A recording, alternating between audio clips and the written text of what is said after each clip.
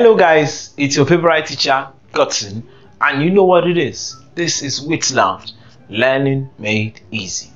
Today we're going to be considering a concept known as preferential discharge of ions, which is a continuation of our electrolysis series. Do not forget to subscribe to our channel. Remember, Wits Lounge, Learning Made Easy. So let's look at this. Preferential discharge of ions. Before we come to this, I would like to say this. Electrolysis is defined as the chemical decomposition of a compound which is brought about by a passage of electricity through the substance in its liquid state. And having established this, we mentioned in the last video that anytime a chemical decomposition occurs, it occurs by discharging ions. But in this case, we see the term preferential discharge. Why are we talking about preferential discharge? Preference is given if there are multiple choices or in a place where competition occurs. That's where you talk about preference.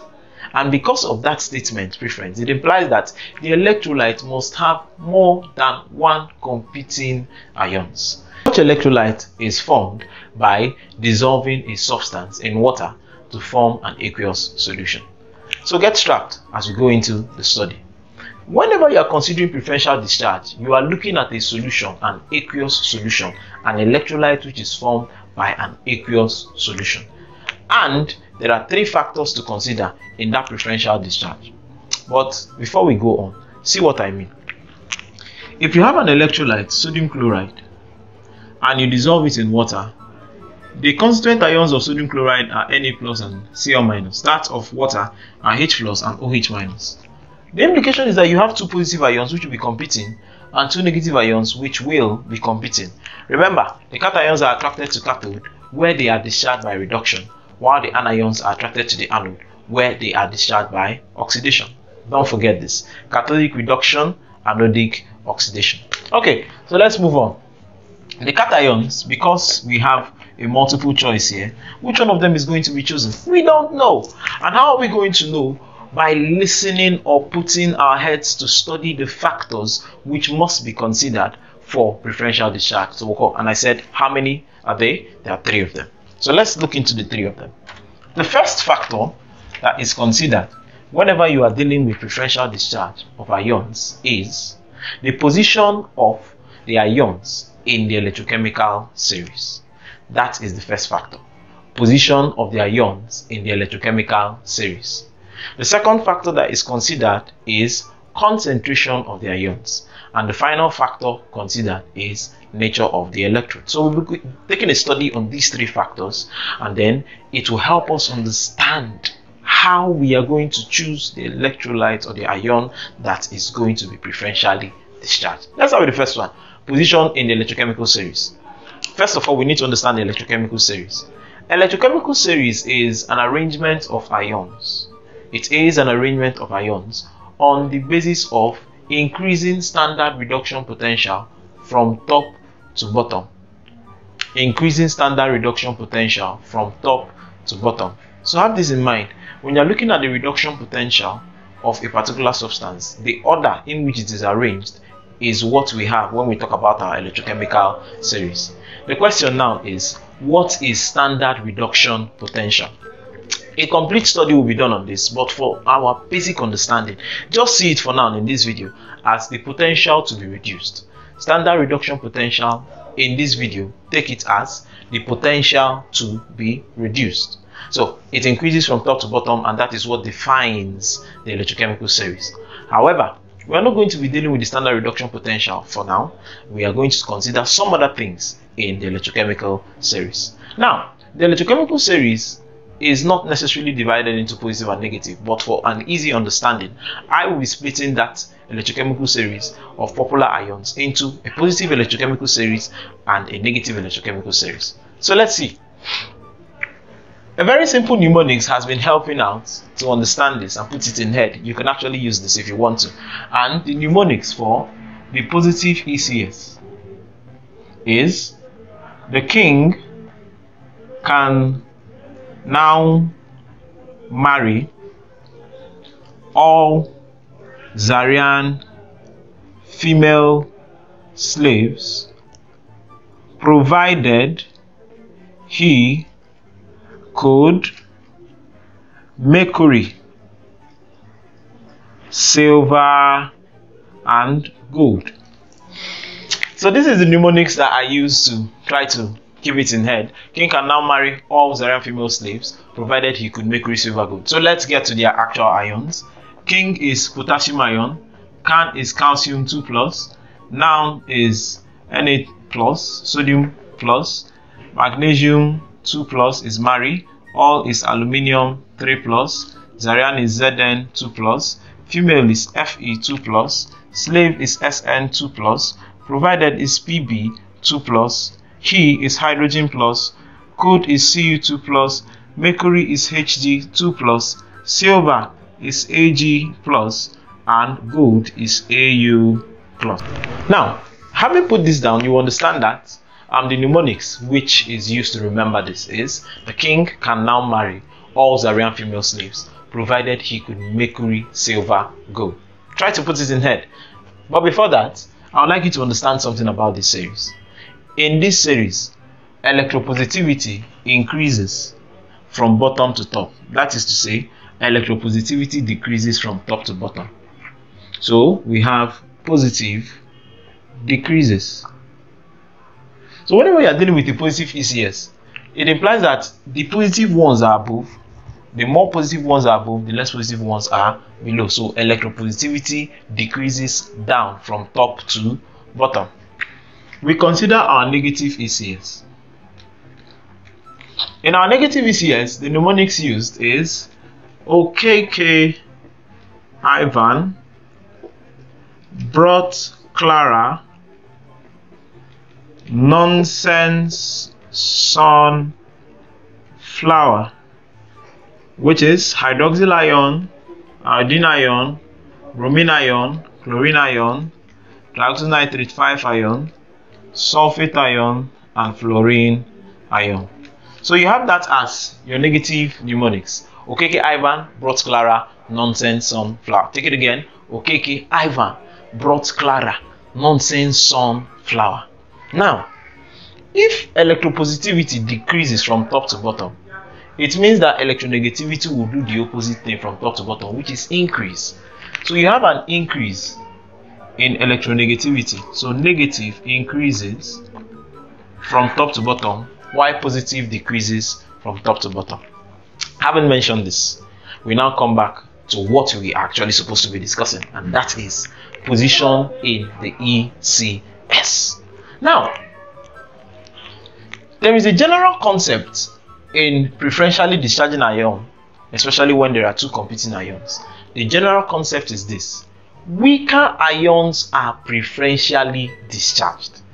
In a competition between ions in the ECS, weaker ions are preferentially discharged. A simple analogy is this. Take, for instance, you have an ice cream seller, or you are an ice cream seller, and as you were about to close shop, just one ice cream was remaining. And then two people came into the shop to buy it. One of them was a 3-year-old which dressed beautiful and is looking as cute as ever. And the second person is a grumpy old man. Now, you have just one ice cream. Both of them have money. Who are you going to sell that ice cream to? Obviously, the young girl. Why? Because she is the weaker person there. So have this in mind. Weaker ions are always preferentially discharged.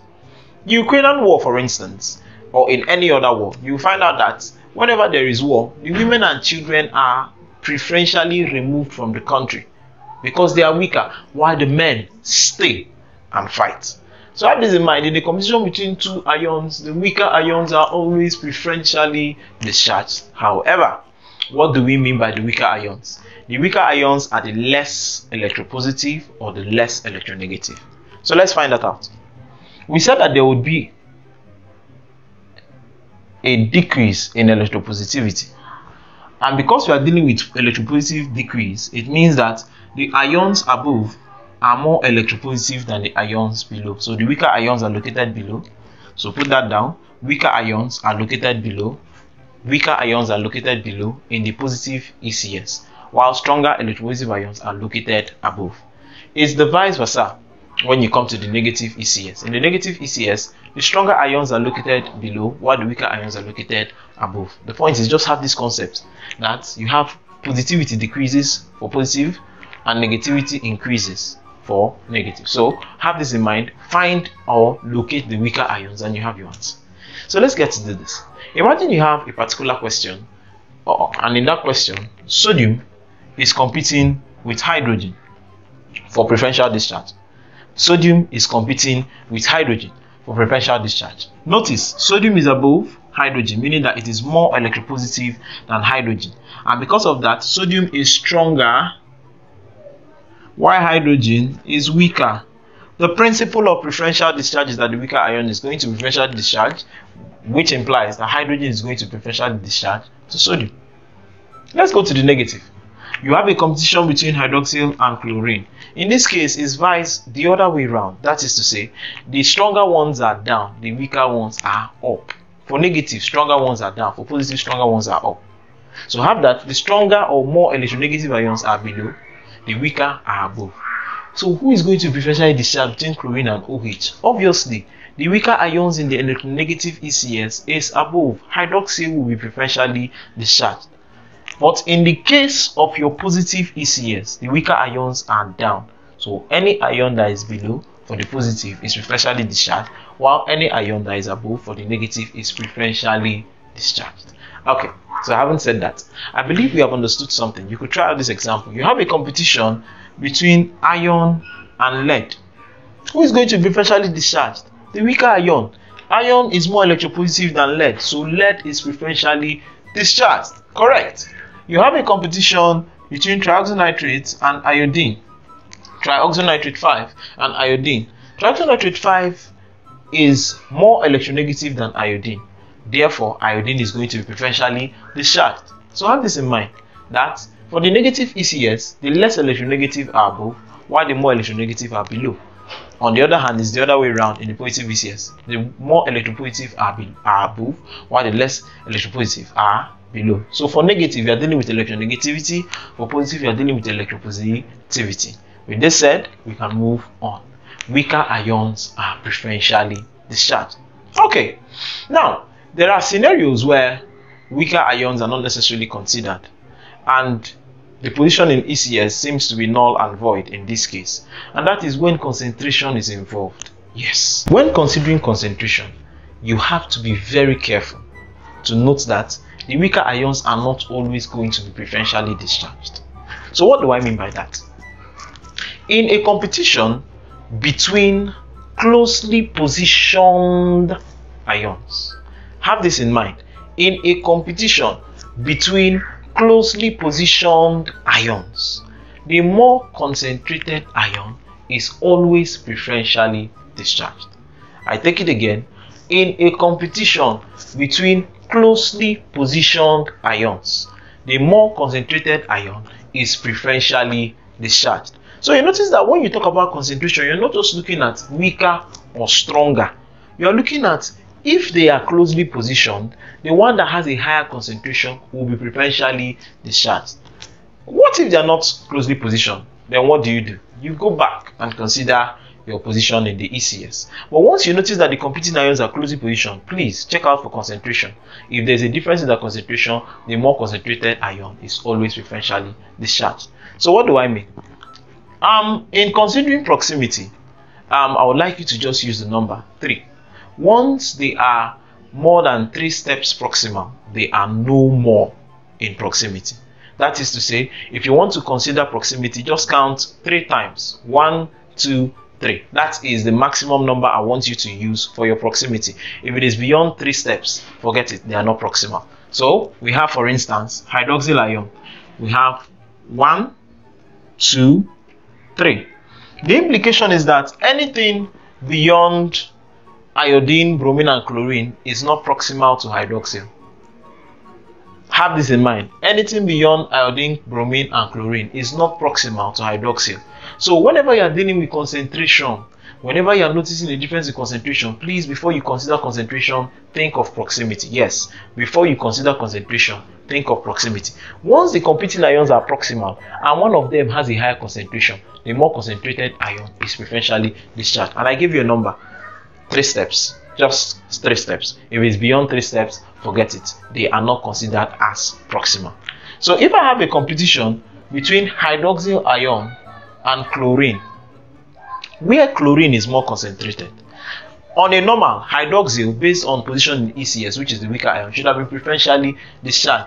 But we have a different factor now, that if they are proximal and one of them is more concentrated, forget about the position in ECS, the concentrated ion is preferentially discharged. And I told you that the number of proximity is 3. So we have hydroxyl and chlorine, where chlorine is more concentrated. If chlorine is more concentrated, you will not discharge hydroxyl. What will be discharged is chlorine, because in a competition between closely positioned ions in which one of the ions is more concentrated, the more concentrated ion is preferentially discharged.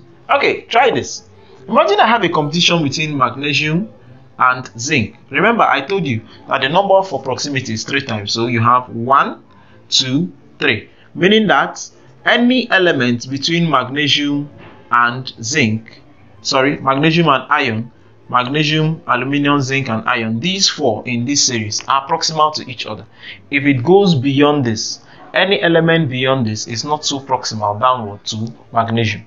I take it again. For you to consider concentration and pick the more concentrated ion, the competing ions have to be proximal. The maximum number is 3. When I say proximal, I mean they have to be close to each other. And the maximum number count I give for this particular analysis is 3. Having said that, we said a competition between magnesium and zinc. Magnesium and zinc. So we are competing between magnesium and zinc. And then in this case, magnesium is more concentrated. What is going to happen? Magnesium on a normal shouldn't have been chosen. But because magnesium and zinc are proximal, we don't consider position in ECS. What is going to be considered now is concentration. And the more concentrated ion is preferentially discharged. So have this in mind. In a competition between closely positioned ions in the ECS, the more concentrated ion is preferentially discharged. If the concentrations are the same thing, then no problem. You apply ECS. That's position in the ECS. But once they have a difference in concentration and they are proximal, if they are not proximal, do not consider concentration. Yes, if they are not proximal, do not consider concentration. For instance, you have sodium competing with hydrogen. If sodium is competing with hydrogen and sodium is more concentrated, proximity is just 3 and hydrogen is way down here, so we are not going to consider concentration. Once they are not proximal, do not consider concentration. However, if they happen to be close to each other in the table, the more concentrated ion is preferentially discharged, irrespective of which one is stronger or weaker. Okay, having understood the principle of concentration of ions, we would get to understand the third factor, which is nature of electrodes. Yes, nature of electrodes. The first thing I would like to say is that certain electrodes have special affinities for specific ions. And once there is an affinity for a specific ion, that electrode would only discharge that ion. Once there is a relationship between an electrode and an ion, the ion in question would always be discharged when that electrode is used, irrespective of concentration and irrespective of the position in the ECS. I take it again. Whenever there is a special affinity between a specific electrode and a particular ion, that ion is going to be preferentially discharged, always, irrespective of concentration and irrespective of the position in the ECS. So what am I trying to say? I could use this illustration to help you understand it. Imagine I'm in a class, and in my class I have the most beautiful cheerleader in that class, and I have a girlfriend who is not so fine or not as fine as my cheerleader. Now, as we were sitting in the class, something happened. The cheerleader's pen, he finished, and the beautiful cheerleader turned to me politely and said, "Godson, please, may I have one pen from you?" As a gentleman, I had to put my hand in my bag and bring out the pen. But as I was about to give it to the beautiful cheerleader who is worthy of the pen, my girlfriend looks at me and in jealousy says, "Godson, give me that pen." Please, class, for my relationship to continue, who did I give that pen to? Obviously, my girlfriend. If I want to keep that relationship, I have to do what she has to say. Yes, the point is, the cheerleader was more polite. The cheerleader was the one in need of the pen. The cheerleader is more beautiful than my girlfriend. But it does not matter if I want to keep the relationship. Once there is a relationship, the preferential discharge is always towards the person in the relationship. So have this in mind. An electrode has a relationship with an ion. That ion, come what may, would always be preferentially discharged. You can't pick any other person above your girlfriend or your wife or anybody that you are in a serious relationship with. So have this in mind. The point is this: once an electrode has an affinity for an ion, you see that electrode, it would only pick that ion. It would only discharge the ion, just as it happened. I was about to give it to the qualified cheerleader.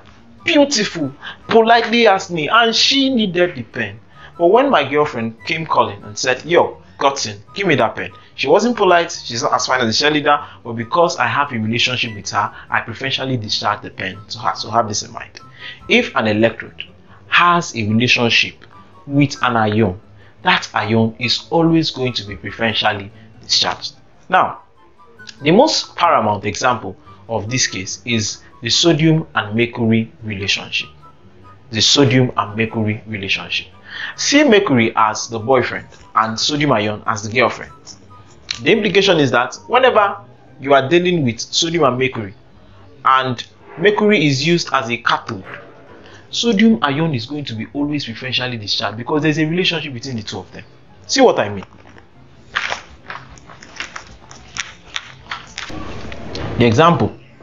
Let's consider the electrolysis of brine using mercury electrode as the cathode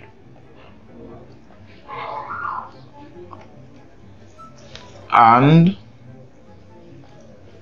platinum as the anode. Okay, or more or less, let's use graphite. Let's use graphite rods.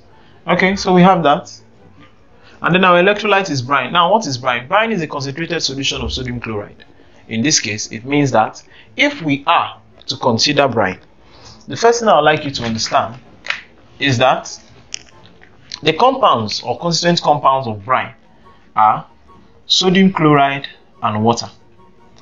The cations of brine are sodium ion and hydrogen ion, while the anions of brine are chlorine ion and hydroxyl ion.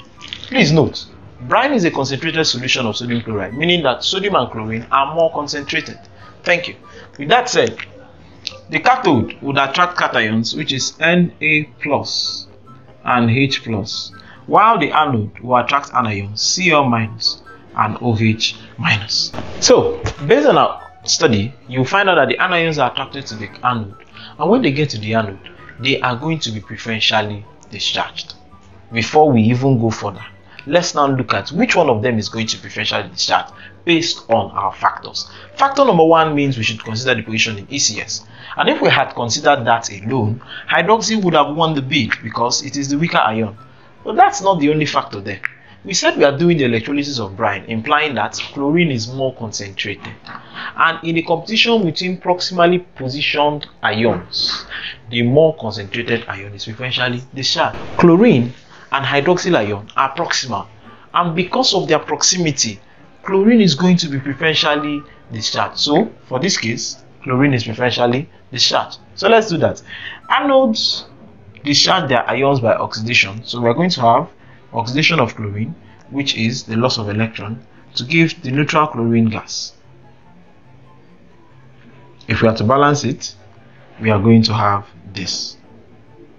So we have that because of the fact that chlorine is more concentrated than the hydroxyl group, and then it is closely positioned, the more concentrated ion has to be discharged. Let's go to the cathode.